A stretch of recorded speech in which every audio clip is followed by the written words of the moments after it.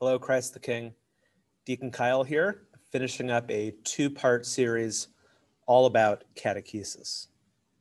And today we're going to dive into the CTK catechesis plan itself. So you'll recall that last week we talked about what is catechesis and worked through the meaning, contents, history of catechesis, and started talking about building a culture of catechesis. So if you didn't see that video, make sure you go back and watch it. Today, though, we're going to talk about the catechesis plan that's been developed by the clergy team here at Christ the King.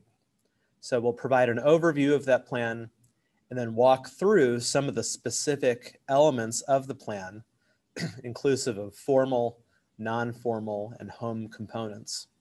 And think in particular about where we'd like you to get involved in engaging with our program of catechesis. And we'll conclude with a call to action. So by way of review, we said last week that CTK aims to build a thick culture in both our parish and in our individual homes. A culture that has powerful catechetical force, that has the ability to incarnate a way of being human that is distinctively Christian. That's what we're after when we talk about catechesis at CTK. And as I mentioned, CTK's approach to catechesis has to be inclusive, if it's going to be truly holistic, of at least three modes of delivery, if you will. And that would be formal, non-formal, and home catechesis. So let's discuss each of these three elements. So first, formal catechesis. These are the ways in which we are primarily focusing on our catechetical approach to our parish. And so you're already participating in one of them right now if you're watching this video. But let's start with children's catechesis. This is our ongoing class for 5 to 12-year-olds on Sunday mornings. So far, we've been using the Alfred Rex Bible storybook curriculum for all of our children. As you'll note, though, it's a large group of children, and 5-year-olds are quite different from 12-year-olds. And so we're in the process of looking at some different curriculum options for the younger children especially. A group of Anglicans in Canada has put out a curriculum called God's Big Story that we're interested in. And so we're in the process of trying to figure out a way to split children's catechesis so we can have more age-appropriate curriculum for at least two groups of students, younger and older. We also have our catechumen class, which I teach, so hopefully you're familiar with that. This is something we offer on a yearly basis, roughly December until May. This is intended for older children, maybe ages 13 to 18, as well as any adult converts who are preparing for baptism. We offer this on Sunday morning at the same time of children's catechesis. We currently have a nice group of young people who are working their way through the catechumen class. And the purpose of this is to prepare people for baptism if they haven't been baptized already, or, as is more often the case, to be confirmed. So we're aiming for a confirmation date around Pentecost. The main text that we use for this class is the Anglican Church in North America's New Catechism, To Be a Christian. If you don't own a copy of this catechism, I'd highly recommend that you acquire one. It walks through, in particular, how we should understand key aspects of the faith, like the Apostles' Creed, the Lord's Prayer, the Ten Commandments. Also touches a bit on the sacraments and a rule of life. It's a very, very helpful resource.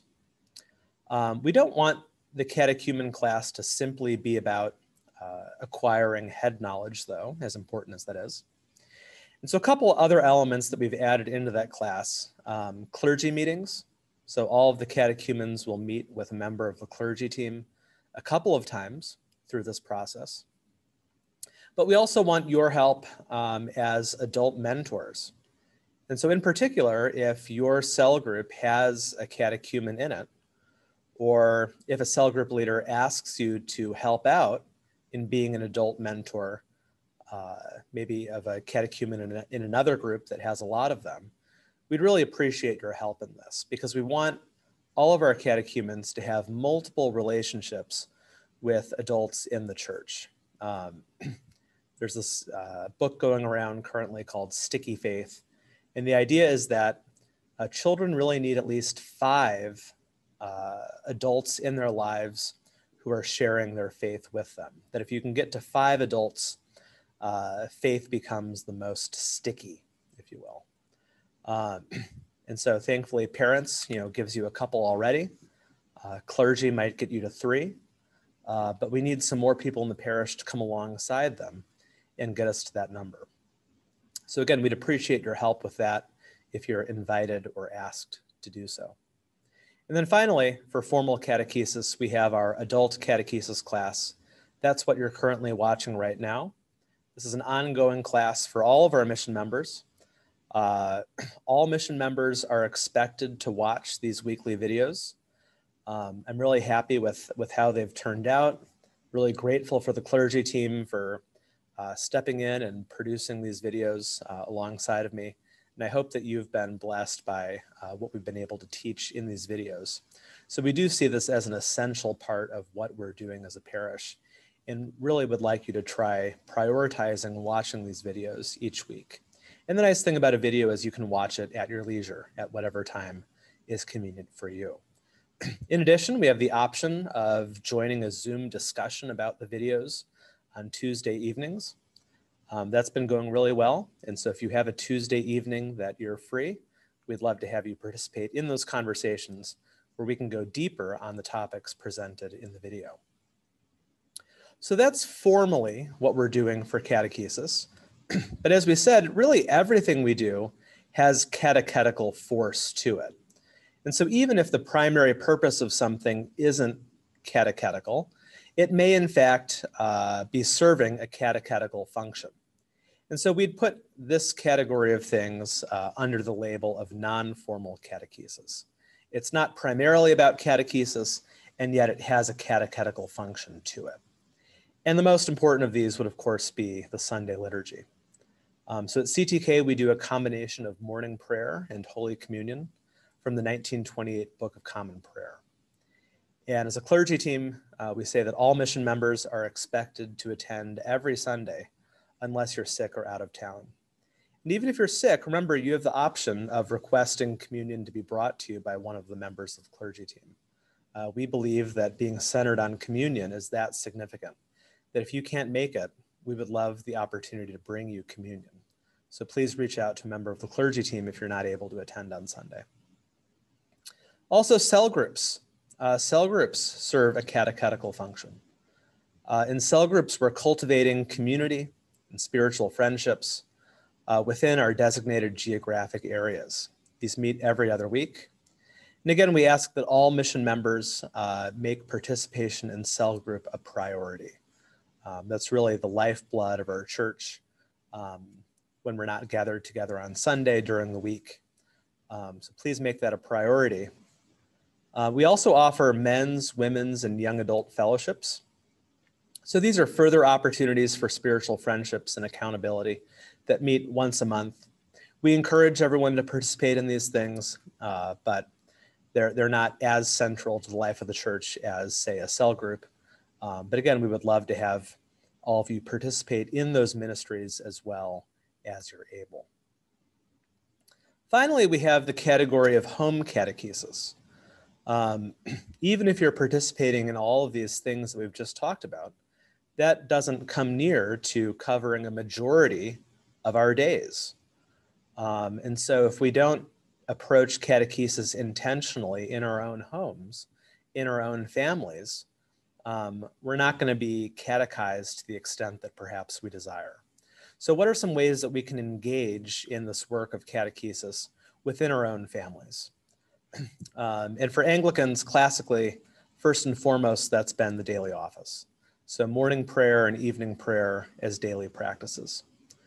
Within the Book of Common Prayer, there's an abbreviated form of family prayer that may be more suitable for families with small children in particular. Even starting as simple as saying the Lord's Prayer together at bedtime, or in our cell group, we're memorizing the prayer, Lighten Our Darkness, as a group practice to then pray throughout the week. Starting small might be a good way to approach this if you're not familiar with morning and evening prayer. Second, we want to challenge you to keep the Sabbath, that honoring and keeping Sunday as a day of rest, prayer, and family time is an important part of our spiritual formation. We recognize this is difficult, this is countercultural, and so maybe there's some lifestyle adjustments you'll need to make in order to carve out a whole 24-hour period that you can devote yourself to the Lord and to your family. Finally, we encourage you to engage with the church's calendar, with the liturgical year. So this would encompass the seasons, feast days, and fasts of the church calendar. And as we move into a new building this summer, we'll finally be able to gather and celebrate the church's required red letter days together in our new building. But again, are there ways within the home that we could mark out the season of Advent, the season of Lent, and so on, ways that we could engage our children, for those of us that have children? How do we engage our children in the practices and the rhythms of the church year? So hopefully that gives you some initial grounding to think about how we engage in the formative work of catechesis within our own homes. Next, I want to share a bit about some of the potential next steps for catechesis at CTK. So first, as I mentioned earlier in this video, we're hoping to divide children's catechesis into two groups, a group of younger children and a group of older children, so each can receive more age-appropriate instruction. I think that'll shrink the amount of children in each class, which will help each child get more attention, but also we'll be able to target curriculum better for where each group of children is at. It does require more teachers, and so we'll be reaching out to some of you in the coming weeks as we try and set this up. Number two, we're kicking around the idea of hosting a summer trivia night in which we can have a CTK catechesis trivia competition to review and celebrate all we've learned in adult catechesis, have a big party. Number three, we want to build out a resource list to help families engage their children in spiritually formative ways. We recognize a lot of families have already been doing a lot of these things. And we want to take the best ideas and tools that families have found and be able to share those with others in the parish.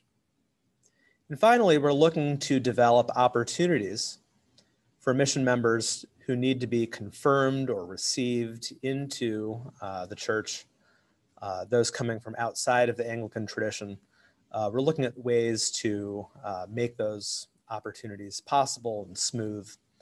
So that's something that's on our radar for perhaps the summer or the fall of this year.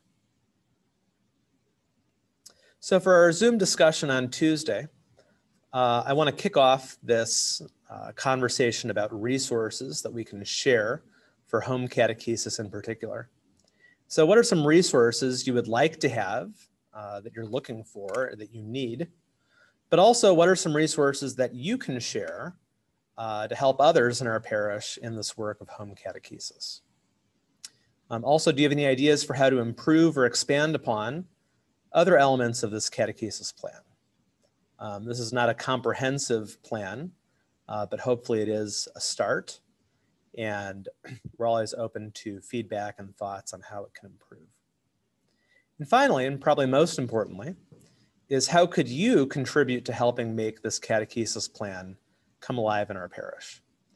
It's all well and good to have a plan written down on paper, but if it doesn't actually translate into the lives of the people in our church, then it profits us nothing. So what role could you play in helping make this catechesis plan come alive? So thanks for watching. The clergy team has enjoyed the process of putting this plan together. We hope you find it encouraging, and we look forward to continuing on this journey with all of you.